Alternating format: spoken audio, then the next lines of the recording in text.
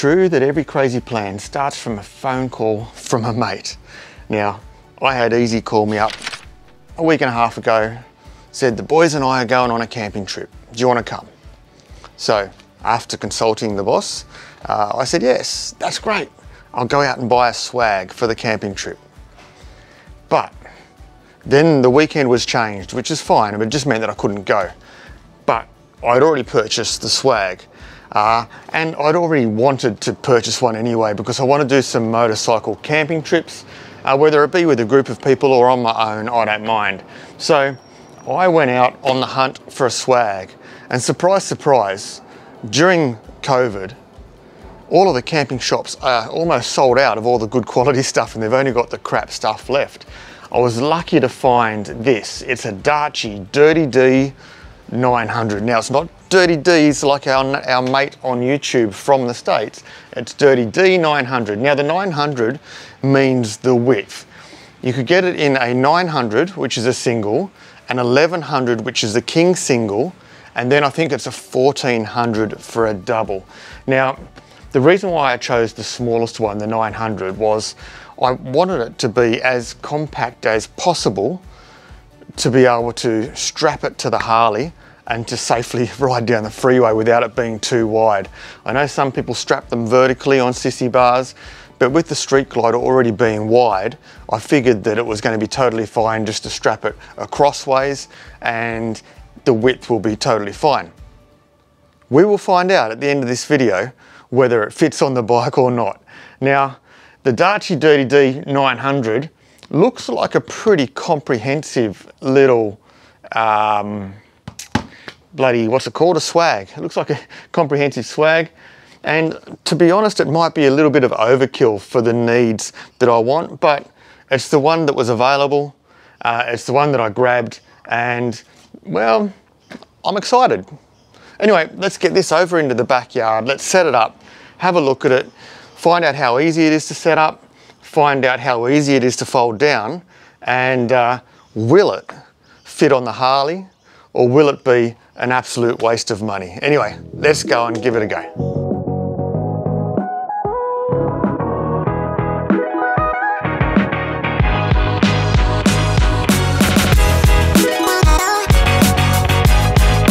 All right, I'm set up in the backyard. It's a sunny day, it's hot. I'm already hot, so by the time I've set this up, I'm gonna be absolutely boiling.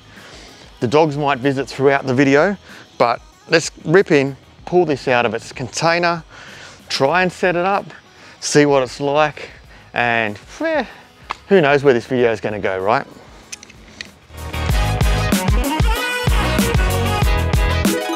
Quite a substantial carry bag by the looks of it.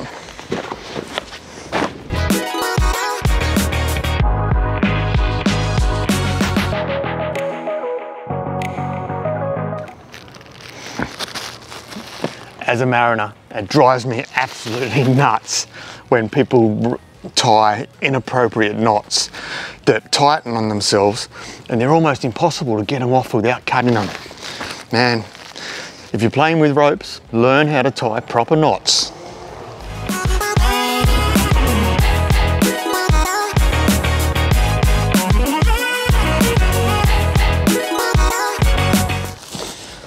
DARCHE Australia, this is what I think of your bloody knots, man. Get people to tie knots properly.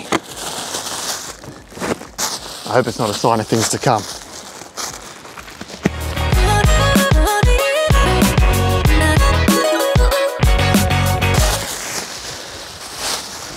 All right, so this is the foam mattress and it's been vacuum packed for ease of transport, of course. So the instructions for this are to open it up and leave it out for up to 12 hours before use. So if you're planning on buying one of these, just make sure you've allowed enough time to set it up and let your mattress set itself for 12 hours before you use it. So let's set this aside for the moment and work on the rest. So we've got a groovy little tent bag here, or tent peg bag, with the appropriate ground spikes that you might need, during your trip. We've got the cross member poles that's going to hold it up, and obviously we've got all of the hoops to keep it up and off you. So let's put it all together and see how we go.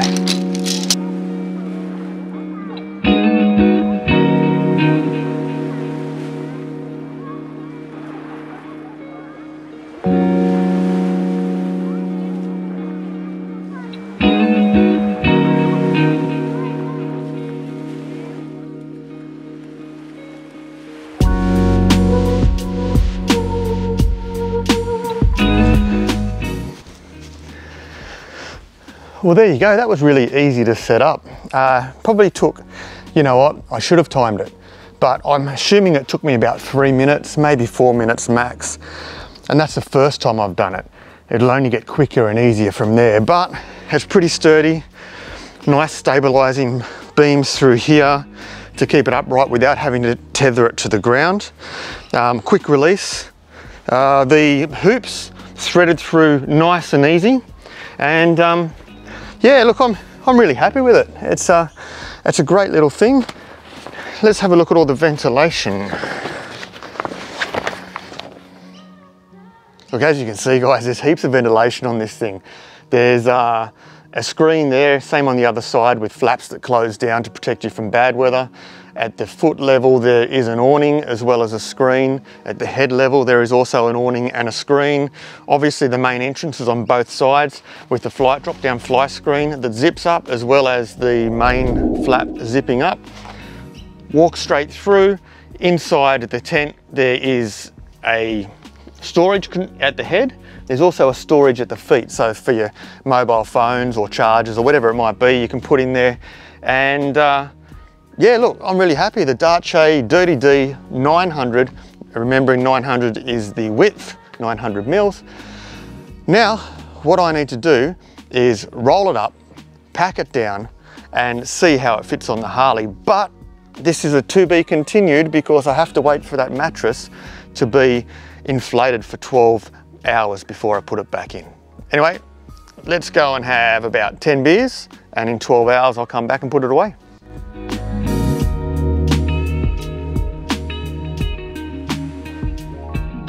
Well, it's surprisingly comfortable in here, actually. This is the first swag that I've had.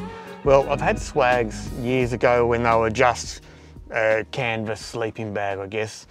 Whereas these modern day swags are more like a mini tent. And with this 70 mil mattress and the structure, freestanding as well. I haven't tied anything down, and yeah, it's an absolute ripper. I'm so excited. In fact, I can't wait to go away and give this a good little run in. I'm 5'10", my head's right at the top of the swag, and as you can see, I've got plenty of leg space down there. There'll be more space for my boots and my bags and all that sort of stuff down there as well to get them out of the weather. So, and it's still really hot here, and I'm quite comfortable in here in the shade, really nice. And now looking from the feet all the way to the front, the top of the head, and the open doors on each side. It's really nice. What a cracker.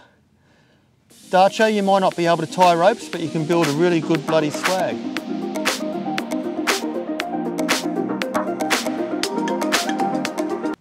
Swag's approved by Holly. What do you reckon, mate? Hey?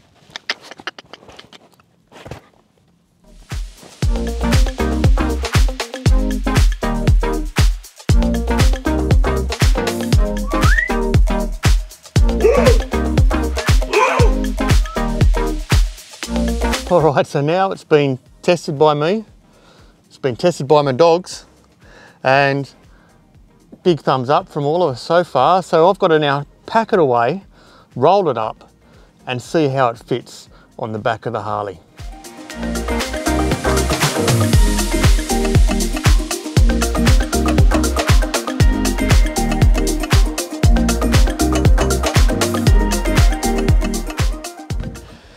Well, there you go. Other than the fact that I didn't have the straps laid out underneath properly, rookie mistake, that rolls up really good, very efficient.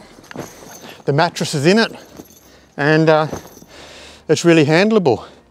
Now, I will probably transport it on my bike like this without the bag, but I'm going to try the carry bag anyway, just because you guys are watching.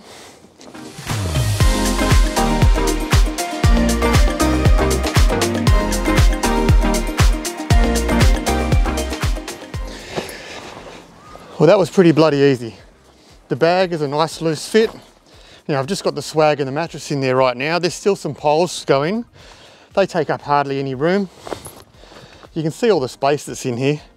What a good setup. DARCHE Dirty Dee's 900. So far, big thumbs up from Throttle Downunder. Now I've just got to go for a weekend camping and really give it a test run. Anyway, before you run away, let's throw it on the Harley, see how it fits, and then we'll go. So you just have to excuse the mess in the garage. Obviously it's just a normal garage, even though one little corner's off from my studio. But, here we go. Look, so I assume that the way that I would set up this on the bike now, I'll probably do a few trial runs first, just some neighborhood runs, just to make sure I like how it sits. But I have a feeling I'll probably do it like this, across the bike. As you can see, it just comes out a little bit further from the panniers, but it won't make a massive amount of wind resistance difference, I wouldn't think.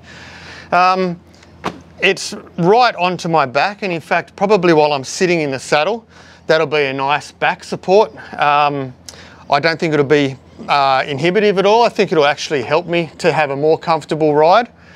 And then obviously, we've still got access to the hard panniers to get things in and out of, and put a little luggage rack on the back as well, so I can put maybe my camera gear in another container. So look, if you've watched this far, thank you for sticking around.